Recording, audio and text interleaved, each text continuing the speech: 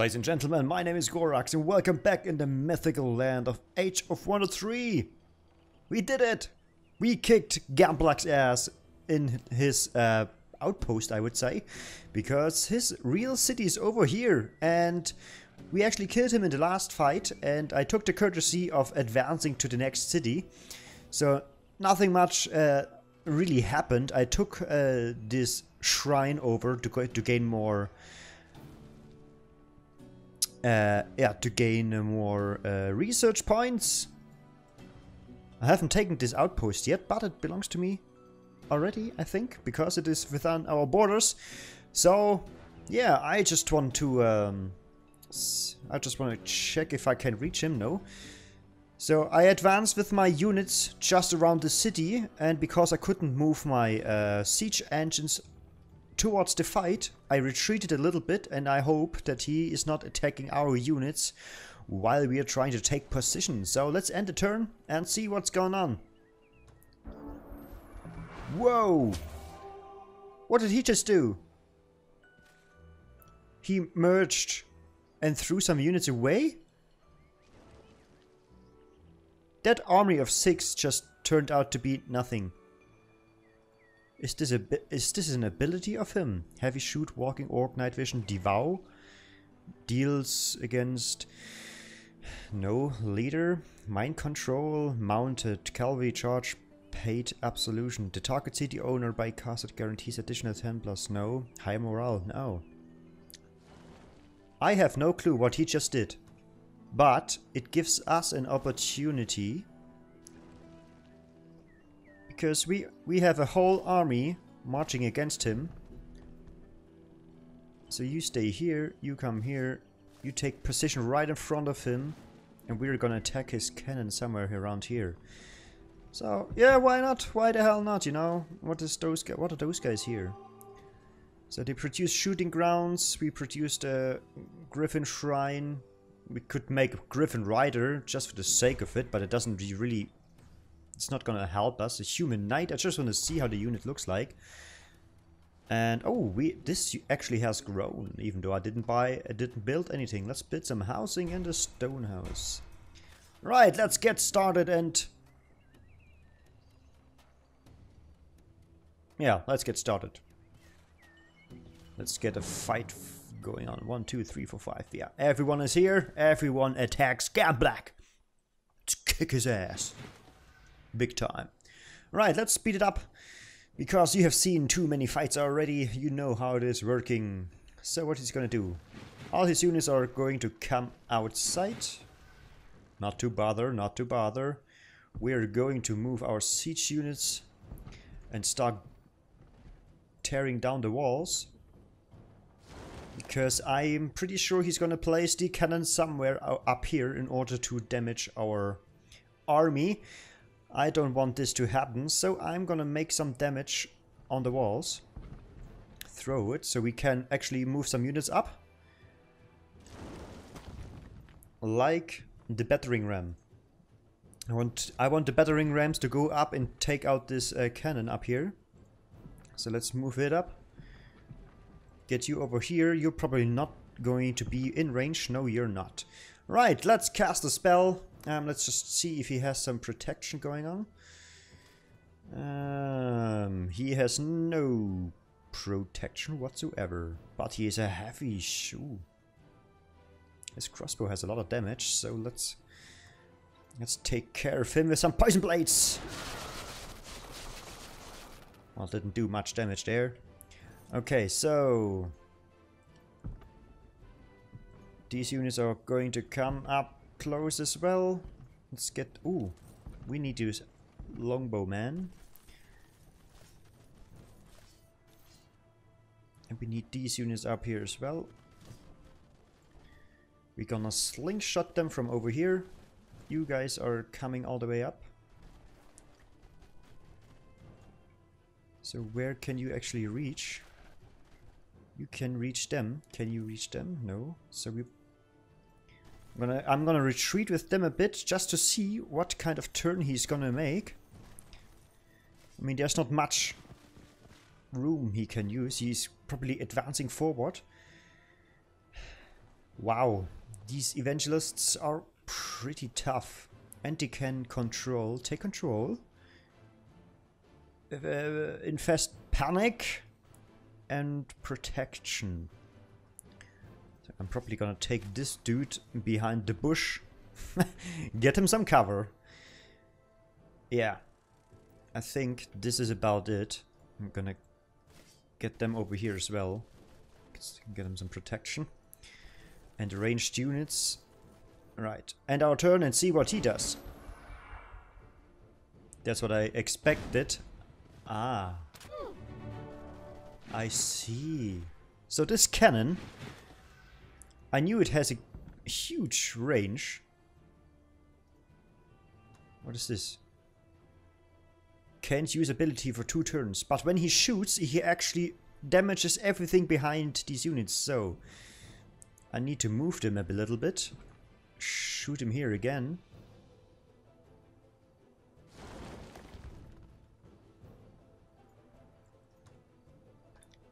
Rust strike, so get the roots out.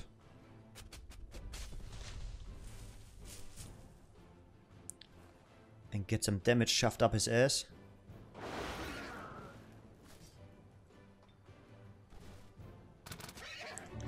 Alright, Gamblag is gone. How are we looking? So I'm gonna move. Gonna apply some damage to them. I mean, I want to get those battering rams towards the wall anyway. So you can move up.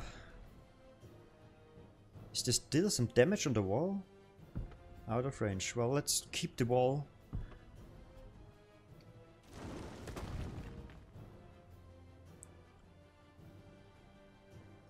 What about you? You can't move at all. I'm gonna take you over here.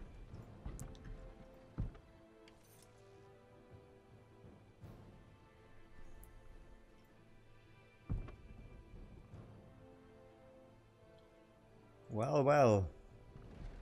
I should actually be able to shoot on it.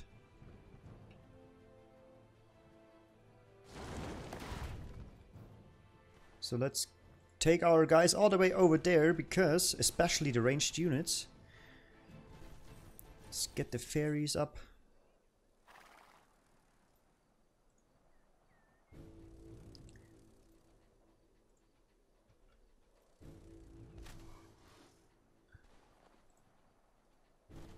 Rightio. Our cavalry.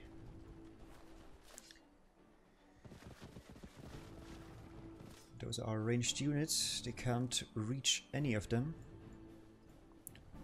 Not to worry. I'm not quite sure what he's gonna do now, but I believe.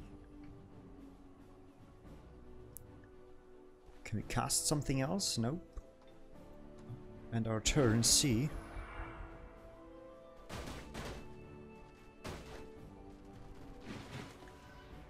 Alright, so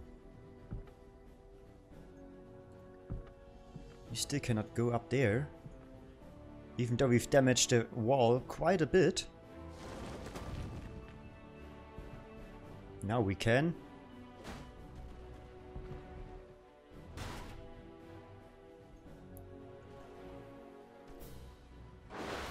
Let's start dealing some damage.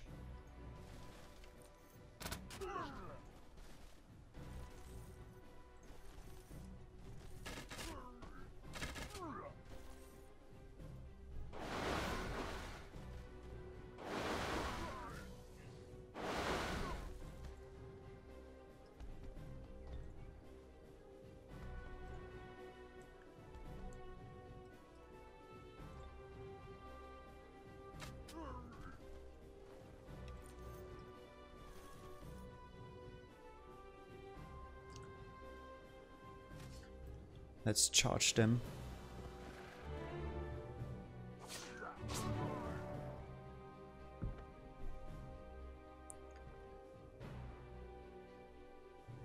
So since we can move up the wall, I'm just gonna use the trebuchets to make some good damage. Right, shoot it!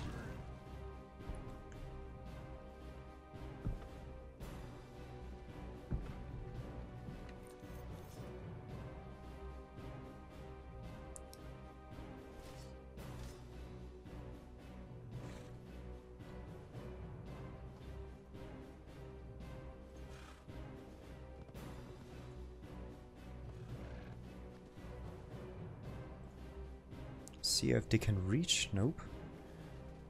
No, they can. Which one do I want to hit though? Well, I only have the chance to hit them.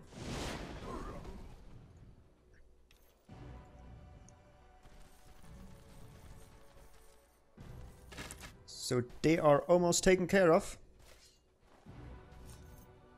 Who else can reach? You come over here and you get them some pain in the head.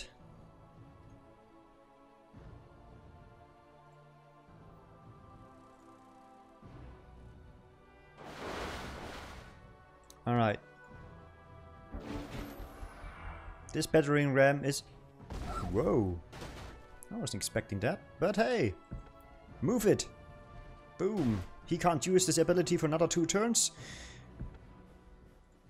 You come up here as well. The target will not retaliate, I think.